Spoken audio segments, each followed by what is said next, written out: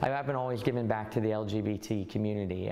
A long time, I wanted to be a successful coach that happened to be gay, and not the gay coach that is successful. 20 years.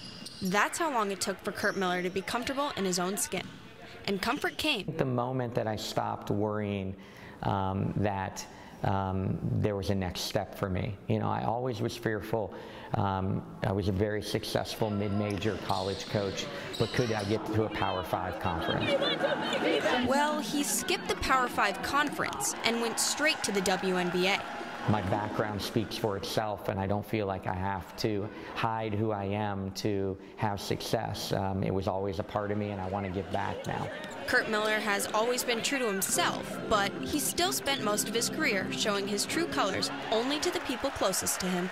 My life has been interesting. People would be shocked. I've never been to a pride parade. I've never lived in a big city, so I've never been around some of the nightlife that our community at times is connected to.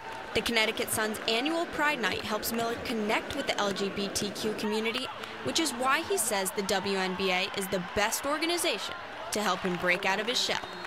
The wonderful athletes that make up the 12 teams and the 144 players in the league are such a diverse group, and I'm just really fortunate to work in a league that takes so much pride in it. So yes, as Miller starts to accept himself, he's also busy creating a comfortable environment for his team. I think that's the role as a coach. You know, they don't always need you, but when they do, you better have, you know, some answers and be there for them. NBC Connecticut Sports, Molly Levine.